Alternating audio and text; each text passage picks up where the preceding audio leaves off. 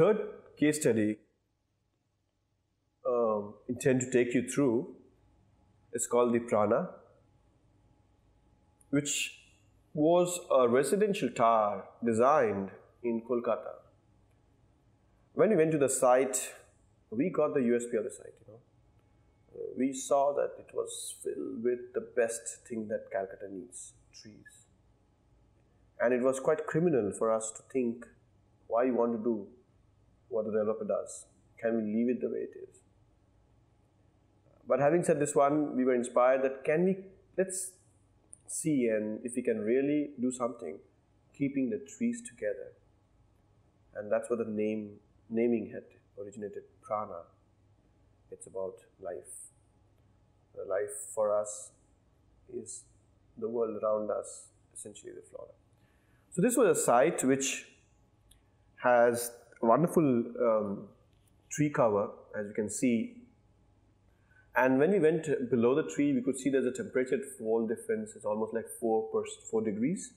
So from the outside to the shaded areas, a very visible, very perceptible difference of fall in temperature.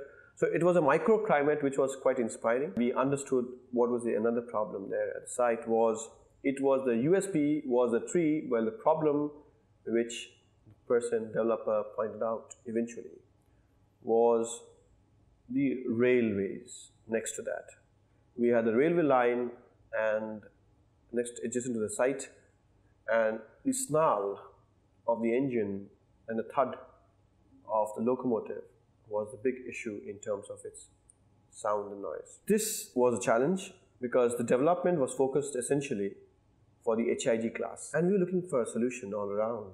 How can that be? What to do around? So this very simple thing, DGU would take care, which were okay, that takes care of sound not coming inside, but what about the life that comes in the terraces? We want terraces to be seen, people to enjoy the terraces. So when we went to the neighboring height to see what's around, the third issue came, which isn't actually an urban issue, it was overlooking a lot of slum development. And good or bad, this was it. Of course, it is not a great thing to see, but that's an important thing to understand and be sensitive about in urban design. So we didn't want to make very storied building which was telling itself that I don't want to look at you, but I am like completely opaque. I have no connection with you guys. So what kind of a language if I just wrap the building around with an opaque facade, DGUs, no balconies, nothing? How does it work? Because just for the sound? So you rather try to work around for both the views. The client said he would not like the HIG segment to look over down into the slums, neither would he actually appreciate the privacy being breached, and all these factors which are there for the HIG class. The other important point was, how do we handle the sound in terms of, so can we make a facade which would actually attenuate sound, which would deflect? Can it be baffle design? And can the design be done in such a manner that becomes an object of appreciation for the community all around? And this became a very important point. If it was green, can the HIG people, can we give them terrace greens to the extent that they can also do their vegetable farming?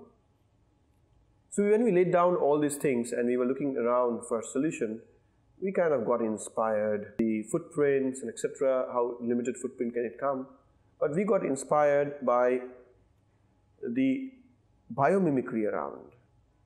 We could see the molds and the mushrooms, the kind of umbrellas, the molds, and they were like kind of having cantilevers from the timber, which was from the bark, from the main trunk, which was existing. So they would cantilever and become like a planer, like a planes, and they would take sunlight, giving us the answer that can the terraces, can we carve out something which can go as extended terraces in symphony with the form or the verticality, and that would take care of the deflection of the railway, the sound from noise from the railways, and can also give platforms for green volumes.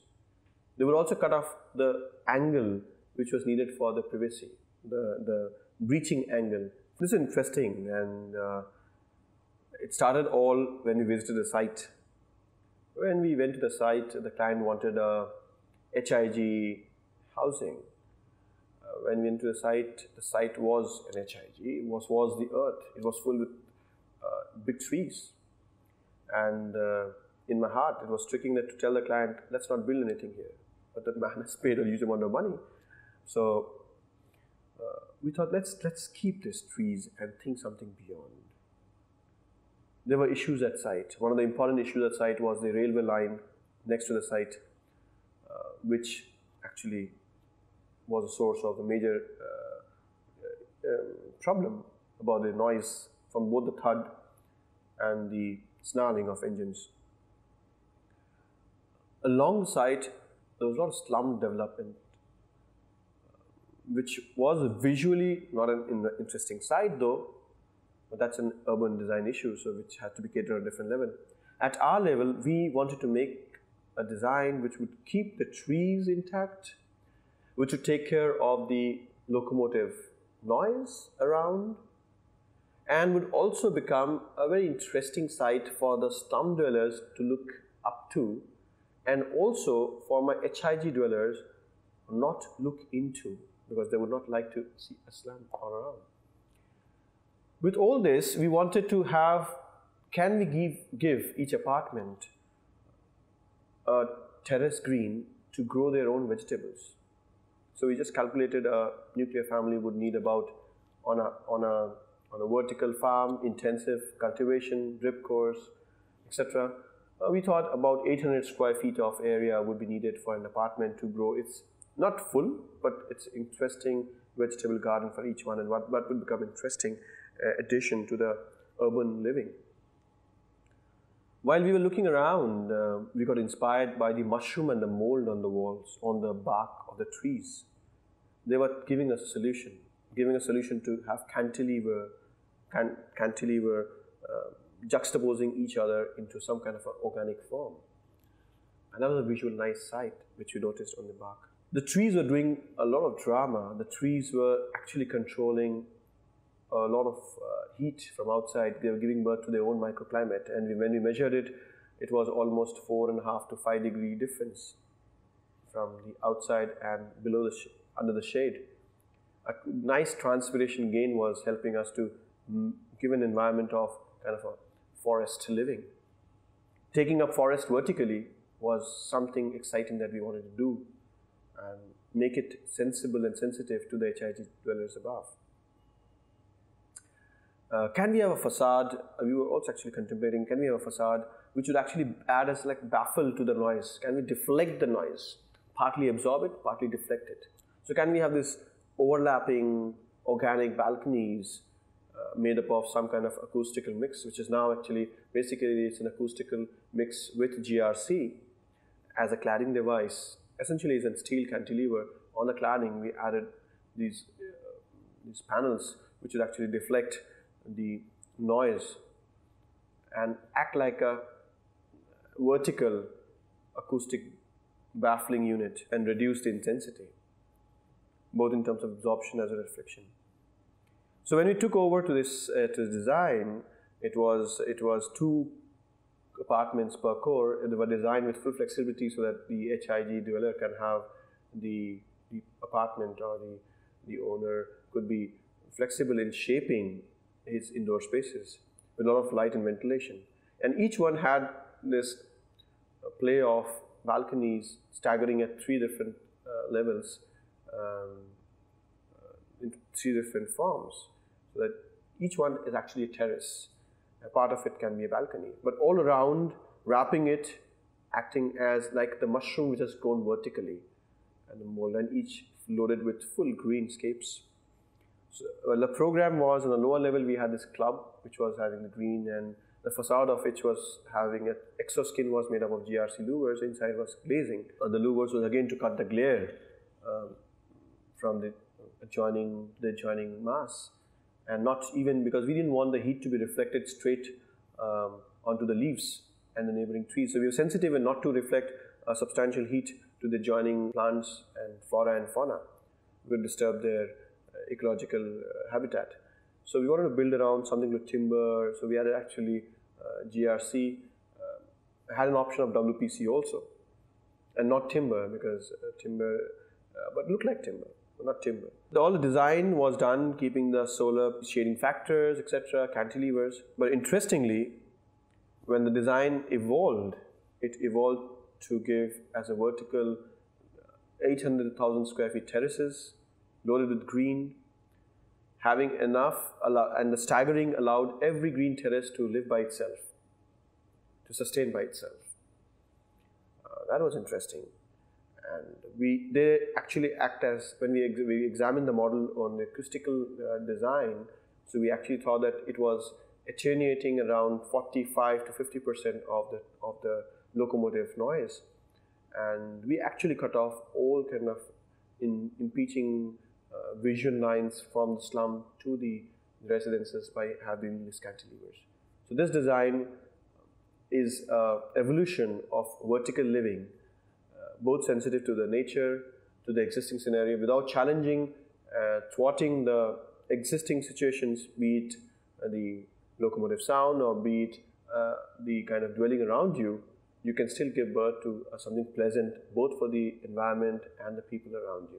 The fourth case study is an interesting one, where we got inspired to make a design which would essentially target a restorative architecture.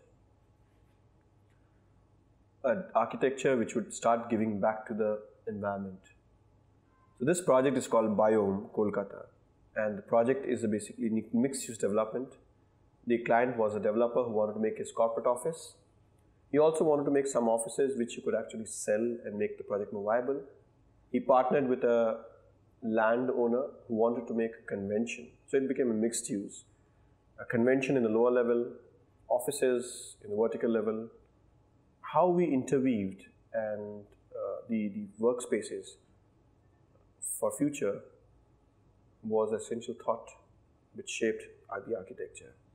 Co-working spaces, social spaces together become the energy in an office. This takes off the fatigue. Designs have to be more biophilic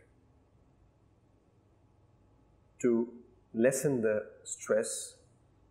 They have to include the nature around them. They have to enjoy the changing twilights. If I can engage with birds around me, butterflies, it will be lovely. And that takes off all the stress in the workspace. You become more creative, you reduce absenteeism, your health improves by more than 30%. So a design which would become the best in terms of well-being, or can it be a well standards can be taken care in terms of its best specifications. Taking you to Biome. The site is in Salt Lake Sector 5. When all the buildings are straight glass facades or ACP cladded, we didn't want either of them. Glass is sensitive. Too much glass is no class. So we wanted the building to actually say that today it is about making it more green, not just on rating and performance, but in terms of its active green. Can it hub more and more plants, trees along with it? So we had these trees in the design as tall as 12 meters and at height of more than 25 meters. So we had this convention center in the lower level with cafes and things like this. And then we had these offices which were actually vertically stacked. And in between them, we had a big space basically called the forest floor, which would hub all the social spaces, the meeting spaces, the interesting food courts and F&B areas. It would also have a jogging track. It will have meditation spaces, swimming pools and clubs, and all together around 50 full-grown trees. And that is something which was the USP of this design. A facade which would actually become more greener over the years. We know that Calcutta is least among the metros in terms of its green cover. We actively want to increase this green cover. And smaller plots like the one for Bayonne would not give much space to bigger trees. Of course, we have substantial about 20 trees being planted on the perimeter. But together, we have given birth to around 79 to 80 trees, full-grown trees in the entire building mass, with a solar farm capped on the top. The plan was very simple, but it was engaging how we handled the urban forest. The facade was critical because not only had to allow a lot of ventilation, views and transparency, but it also had to change for future. Two important constraints were there. Can the facade accommodate air taxis in future? By 2026, 27, you'll have air taxis, maybe. A little later, maybe. But soon in the future, you'll have people flying up. Can we have emergency taxis taking off from terraces? And can, in future, if I want to change this office into something else, can my facade adapt too? So we had got these panels which were offset from the cantilever terrace. The cantilever portion was all green in the perimeter. And these panels were basically retractable and can change its geometry. They can be fixed or loosened up the way we want it. Even the floor plate was steel, modular steel, so they could actually increase or decrease the intermediate floor plates without changing the basic grid structure. And at every third level, we had this extended green terraces all around. The section makes you clear in terms of massing. We have got the conventional layers below, and then comes the 3 floor plates of the transparent offices with its green around it. Then we had above, and then we have got 3 levels of offices on the top. Between them, we got this forest floor, which is the labyrinth of all facilities. It's a place which will establish the social balance and bring the work and play together. People are suffering in offices because of SBS, sick building syndrome, or the synthetic environment that the facades bring. Can the facades be more natural? So while we had this green in the facade to take care of the biodiversity inclusion, the spillovers of outdoor, semi-outdoor spaces, the engaging spaces, we also wanted to see how the facade changed over the years. Can people tomorrow, if they want to alter something in between, my external doesn't actually get disturbed? Why, if I want to change the glass, intermediate glass panelings and massing, and want to change the position of intermediate terraces, the bigger terraces which carry the trees become more of a containment, and they also hold the cables together on different levels. These cables would actually rear vertical green. And that's what the slide shows, how your facades, which are basically ahead in front of the office spaces, not the social forest floor, but the office spaces. The cables can then be added on the facade, and you can actually rear active green on them. So in future, you can actually make them as more greener facades if you really want to do. And this was a kind of flexibility we wanted to bring in the facade, but not because by putting into a lot of complicated technology, but by incorporating something more sensible and more human-friendly. So while the technology was simply adding a cable with a mesh around, which would bring the green vertical, what it increases was the hostile environment around in terms of its pollution and the industrial pollutions on the above level, while the particulate pollution in the lower levels, all come together perform the facade. The green facade can take care of this kind of a situation. Restorative architecture, because it is for us that we need to do such designs. It is nothing to do with marketing or selling. It is sensitivity. The facades had to be more transparent, more engaging with nature. Hence, we thought of taking the entire flora vertically. In the entire massing, we got about 80 trees. When I say 80 trees, I mean full-grown trees, approximately about 12 meters in height. So 12 to 15.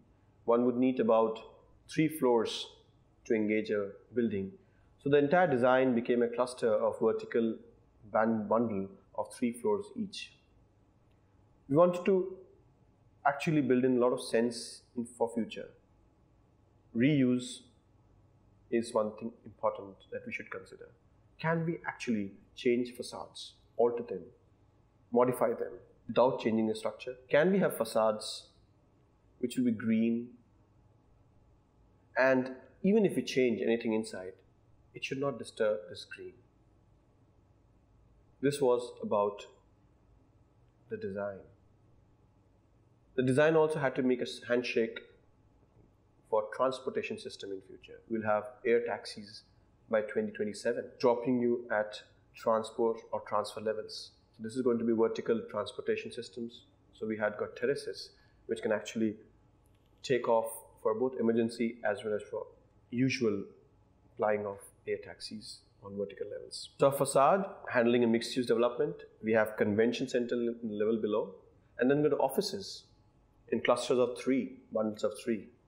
In between, we got the social hospitality floor, which was made as the forest floor. The forest floor had co-working spaces, F&B outlets, marketing spaces, therapy spaces, meditative spaces, gymnasium, health areas. This was something, including a jogging track in that level. People can go around. How did the facade become important is in 2 parts. One, we wanted a facade which can actually change. So the panels which can be removed and plugged in, that's about the 3 levels. And in front of it, we wanted, after the trees have grown to their capacity over next 3-4 years, the usual tree that we have planted in the perimeter on a depth, on a terrace which was extending more than 4.5 to 5 meters cantilevers. We wanted cables to be tied vertically, engaging the 3 floors of 4 meters each, so almost about 16 meters in height, and grow more green on the perimeter. So in case there's a change happening, construction thing is happening, change is happening in the internal levels of the 3 levels in terms of their modular design, because each floor is made up of steel panels which can be removed, and you can actually modulate the floor plate of the 3 floors, except those extended areas. And that would also demand a change in the facade. So there was an exoskin of this green coming, and the inside floor plate, which was having the glass facade, could be maneuvered and changed. With such kind of a facade systems, both the glass and nature can coexist and give birth to a much more sensitive and sensible living. It will not only enhance our performance, because we'll be living in a biophilic environment, engaging with butterflies and floras and fauna and colors and birds all around. You would be tapping into fresh oxygen. You'll get fresh oxygen to live together, be with it. It will also have a very great improvement into human DNA. In Calcutta, we are suffering from a lot of lung diseases, asthmas. Absenteeism is one of the very common things in offices. And to get beyond it, we need to make our office environment much more sensitive and ecologically integrated, even if it is vertical. Small plantation here and there would not do. We need to actively include vertical forests and engage people, admiring and respecting nature. We are the curators of our own world, and we have to respect our building envelope in its symphony and harmony.